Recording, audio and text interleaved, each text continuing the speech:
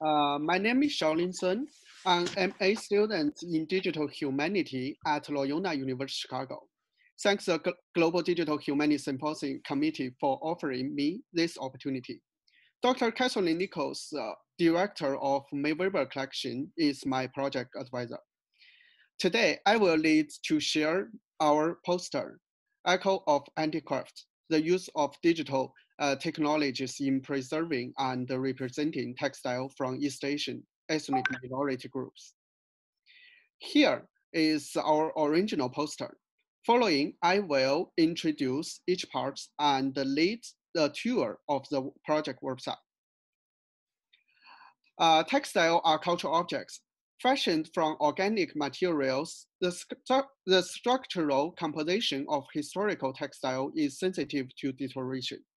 Handling and prolonging its light exposure causes inevitable entropic process of degradation. Even in the museum, visitors cannot take a close look at textiles. The East Asian textile projects provide increased public access for up-close exploration and appreciation of East Asian ethnic minority textile. Currently, based on the conservation concerts, the May Weber Ethnographic Study Collection is rarely opened. The collection is curated and managed by Loyola's anthropology department. About 2,500 pieces of objects are collected by Dr. May Weber during her travel and from primitive art donors. This collection was donated 2013 to build for learning, teaching, and research. In our collection, in this collection, our original electronic data catalog database is past perfect.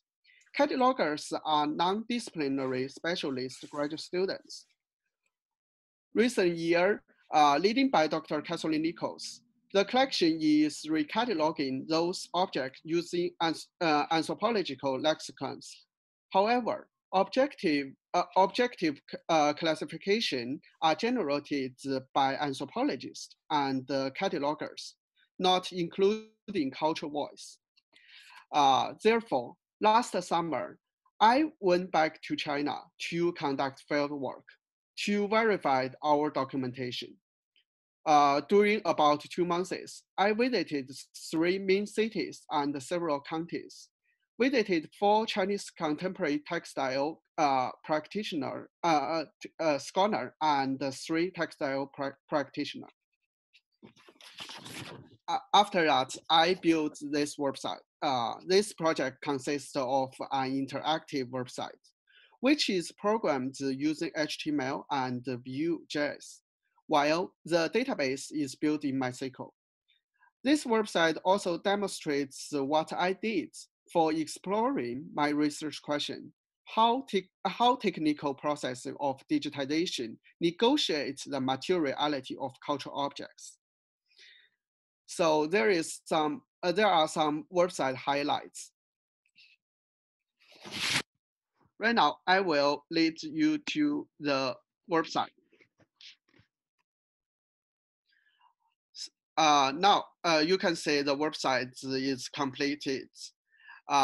In the search function, the faceted searching allows user to narrow search results down and browse the high-resolution images in their entirety, along with images taken using a digital microscope camera.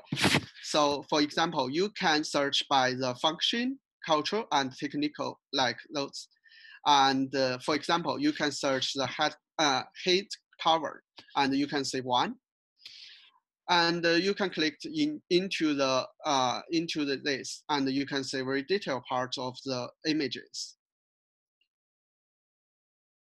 Also, here is some basic information. And in the microscope viewing, limited by the equipment, the project team only chose several points to show the textile technicals. The microscope view function doesn't cover the whole pieces. So when you say the number here, you can click and you can see the very detailed parts, the stitches.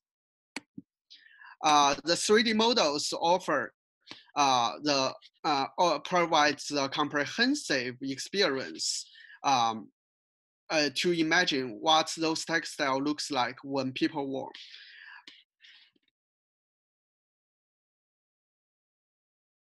So you can say what it looks like in these pieces. And a map offers the virtualization of the project textile geographic distribution. And the last is contextual information. This is a result of my field work. I hope this can encourage user curiosity to learn more about East Asian minority textile and their culture.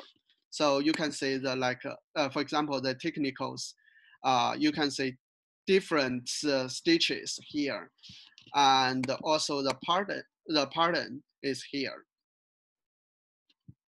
Okay. Finally,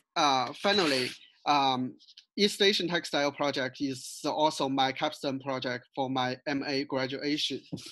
Only one year have passed since the project was approved, which is much shorter than most digital archive projects.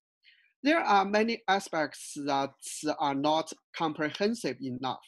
So I hope this project will be perfect in the future. Thanks for your listening.